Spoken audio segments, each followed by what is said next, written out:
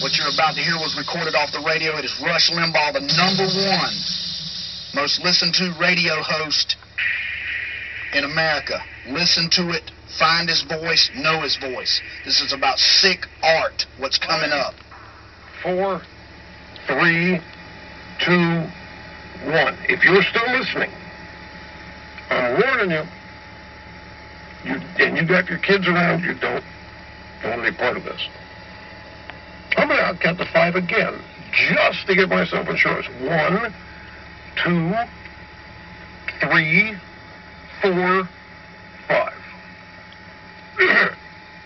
Yegi, the artist, explaining to the journalist writing the story the nature of his performance art project.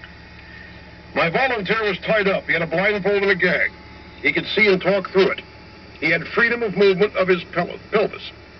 I engaged in oral sex with him, and he engaged in oral sex with me. I had given him an enema. I had taken and stuffed it in his. That goes on. He all over me. I in him. There was a security guard present. There was an instructor from the school present. It was videoed, and the piece was over. Administration officials held lengthy meetings with Yegi's instructor, Labatt. Discussions focused on the dangerous nature of exchanging bodily fluids for art's sake.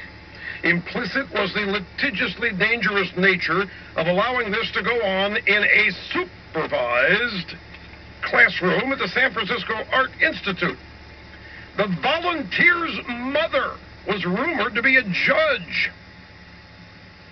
She witnessed this. It was now feared that the volunteer might sue.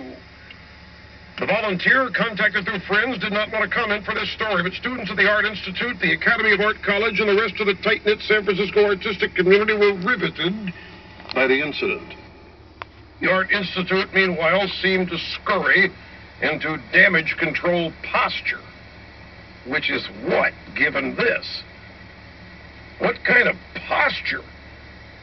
Specific posture do you assume for damage control for something like this? I want to see that posture. You get my drift. After hours and hours of closed-door meetings with the Institute's administration, even the professor attempted to distance himself from the piece.